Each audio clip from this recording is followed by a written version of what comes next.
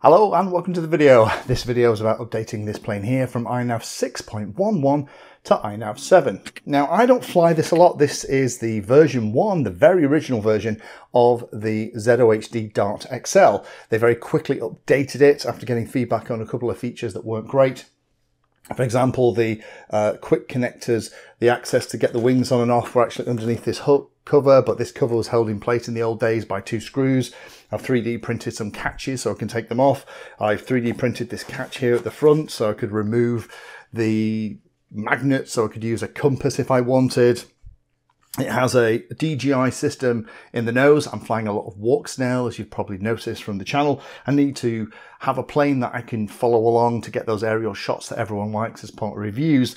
So, and this is a great model for that. So it's probably been set up 3, maybe 4 different times in its life. Now it has a Runcam Thumb Pro in the nose along with the DJI system. It's got a Maytech flight controller in the back and it just flies nicely.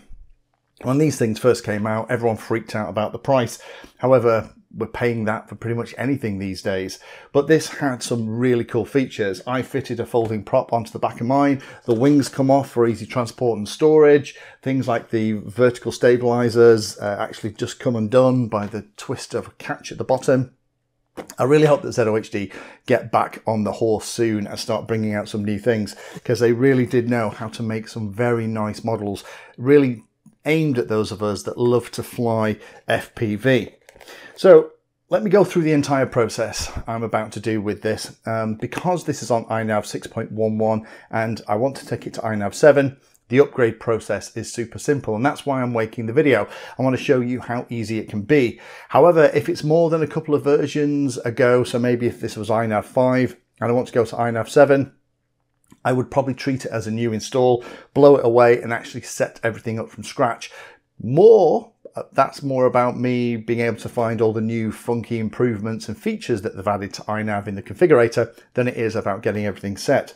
However, at the end, and I will reiterate this, I would always treat a model that you have updated like this, where you've copied across the settings, so your modes, your OSD, the configuration file has all been accepted, and it's really simple and easy to do. I would still treat it as a maiden flight because you don't know how well that all worked. But let's jump on the bench and I'll actually show you the process and how easy it is. So here is the model currently running an earlier version of INAV. I know that, as I said in the introduction, this is one that I've kind of built to be a chase plane for things like walk snail reviews and stuff like that. So we have the DJI stuff in the front, Runcam Thumb Pro, we have good old Maytech flight controller. So let's go through the process. I'll actually not cut away from this. I'll go through every individual step. Let me plug the flight controller into the computer first, and then let me plug it into the computer. Now, this on the computer is the latest version of configurator. As I'm recording this anyway, INAV 7. So when I connect, the configurator is only going to let me have a look at the CLI. If I type in version, and hit enter, it'll tell me here that this is running 6.11, which was the current version when I actually built this thing. However, I might as well update it to INAV 7 so that it's got all the latest and greatest features and bug fixes. Now, what I would do here, there's a couple of options, but personally, I would disconnect and then go onto the configurator releases page. Now, this is a link that I'll put in the description. Now, INAV configurator 6.1, all the versions are listed down here.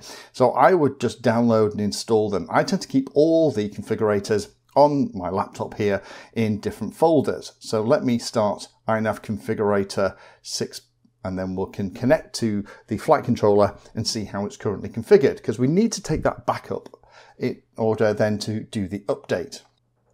So here in INAV configurator 6.0, just happens to be the one on the computer, I can now click connect. And because the flight controller and the version of configurator are the same, everything is going to work. And I can see all of the tabs along the left-hand side.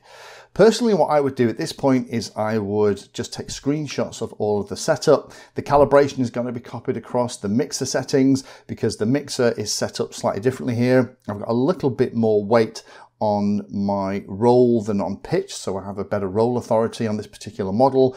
Again, I'm going to do a full I'm going to revisit this with modern flight control software in it as a kind of a bit of a fun thing to do. Outputs, will notice that the middle channel positions have been trimmed. This has been flown, not massively, I'll be honest, but it has been flown before, so we can see the middle channel positions. That's probably up elevator just a smidgen. The ports are configured with the DJI FPV VTX stuff on UART1, the GPS is on UART4, etc. Personally, I would go through every single one of these tabs, just make a note of how they're all set up, and then once you've kind of got that in your head and you've taken screenshots and saved them to your computer, go into the CLI. And what we're going to do here is we're going to type diff all and hit enter. Now this file here is just text. We can actually save it to a file, and let's put it on the desktop. I would keep it in a place that's going to be useful. Call it something that you'll remember, and we'll hit enter. Now the cool thing is we can actually just look at this file. So if I just double click and open this, then we can see here all of the pieces. And again, I have a video here which actually goes through how you read a diff all file, because there's some really interesting stuff in here. This is the servo mix stuff. This is how the outputs are configured with the middle channel positions. These are the features that I've got turned on, how the beeper's configured, how the serial ports are set up, how the LEDs are done, whether or not we have any adjustments. The OSD layout, that is something you can copy and paste from model to model to have a consistent layout, which is great. Then we have all this stuff of how everything is set up and how the PIDs are done as well, including things like the cruise throttle and other pieces. So this is really important. The only thing that I tend to do is I just delete the save out the bottom, and then we're going to press Control A, Control C, and that's going to keep that all in memory. Now what we need to do is to go back into the latest version of Configurator. Now again, the latest version of the Configurator as I'm recording this is 7.01, so let me restart that. And here back in 7.01, again, if I connect, all it's going to do is just going to give me the CLI connection, and I'm not really interested in that. If ever you get a situation like this where it's struggling to connect, I would just unplug the flight controller from the computer, just count to 5, stick it back in, and you should find that when it boots back up, you can connect again. Sometimes going with different versions and keep connecting can cause things to go a bit weird. So now we're back in, we can only do the CLI stuff again. So what we're going to do then is we'll disconnect from here. We'll go into the firmware flasher and we'll update this flight controller with the latest and greatest version. Now the cool thing is it has auto selected the target that it needs. It's read it from the flight controller already. If you're using an older version of INAV, you might not get that feature, but if you're using a pretty modern version, Configurator is really smart and will figure it out. We'll choose the latest and greatest version as I'm recording this. Make sure that full chip arrays is on. We'll load the firmware from the servers, and then we'll click on Flash Firmware, and it's going to do the standard stuff. It's going to erase it, then it's going to flash it. Again, if it doesn't go into DFU mode, check the link down below that shows you how to fix that. I would either use something like Zadig or something like the Immersion RC Driver Fixer. Once it's erased, then it'll go and flash. Again, don't unplug or touch anything with this. Let's just wait for the whole thing to finish. Again, I'm not going to edit this. This is exactly how long it takes. In reality, it's much quicker than this because I'm not talking about it. But in a moment, you'll see that we can just copy all of that diff all into this new configuration, and all of those settings that we had, all of the things about the trimming, the positions, the modes, the OSD layout, what modes and features we had turned on, all of that stuff is magically going to appear. So it's going to finish verifying, it's going to reboot. We'll give it a moment for the flight controller to finish. There's only one thing we're going to have to do, which is click on connect and tell it that it's in an airplane without a tail. This is just a wing model, so we'll click on that.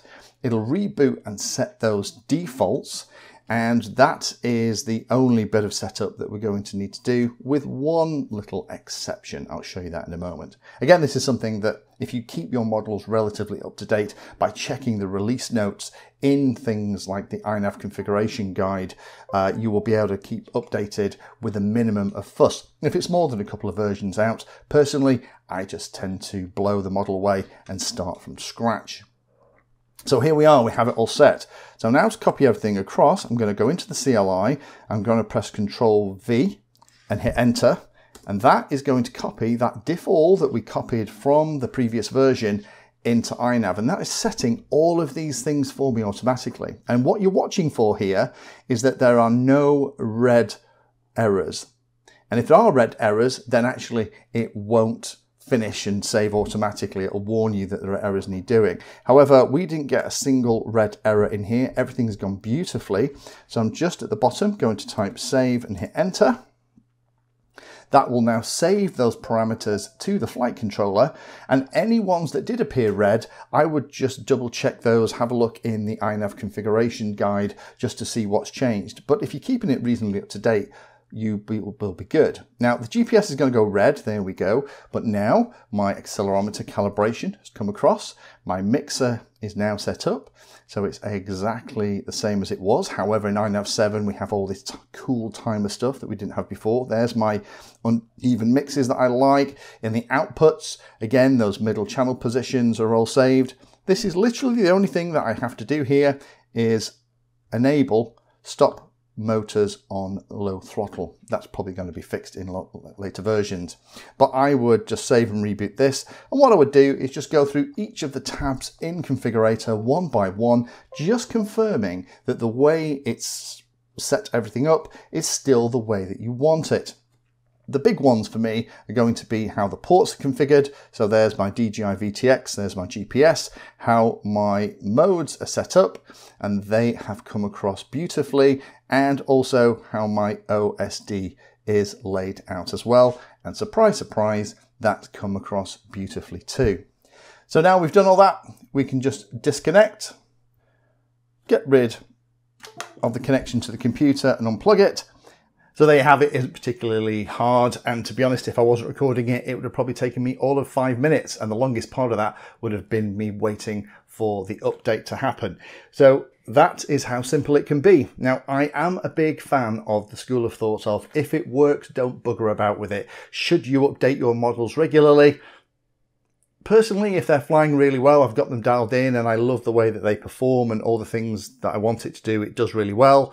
There is a school of thought that says leave that alone. However, if you do keep everything up to date, it does mean that it's relatively easy to incrementally update INAV like I've just shown. However, when big changes happen, it still means that you have to play about. But as I said in the introduction, personally, I would do this if it's just one version out of date. If it's more than one, if it had been something like INAV 5 or 5.1, then I personally would have probably blown it away and set it up from scratch and basically treated the first flight again as a real maiden and just double tested everything, gone up to do the trimming of the servos and the way that I've shown. Again, I put my link down to how I maiden INAV planes below if you haven't seen that already.